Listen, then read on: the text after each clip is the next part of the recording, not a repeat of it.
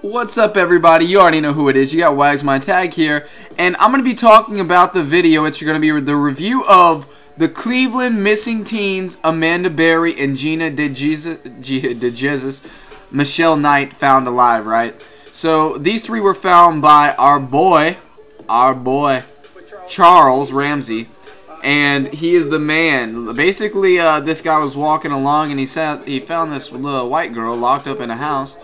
He heard her screaming, domestic violence dispute, runs in there and gets her out. She's been missing for 10 years, and this guy's lived beside him for, forever. He thought he was cool. He was okay with it. It's crazy, like, how this world has got to be a simulation, because what? Girls locked, multiple girls locked in the house for multiple years, and this guy's getting away with it. It's a great thing that those girls were alive, but it's a terrible thing that they had to suffer through something like that. And that guy could keep it on the DL so well.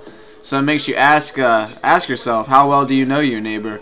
But this is crazy. Shout out. Definitely the man of the day for going in there and saving some lives. That's what I'm talking about. And he told that funny joke. He's just like, yeah, a white girl grab a black man. Something must have been wrong. That's so awesome. Like, he has got the... He's got it. Like, he said it right. That could have been on a stand-up routine. That's perfect. Alright, guys. I thought I'd just throw this out there. Rate, comment, subscribe. Always getting at it. Peace.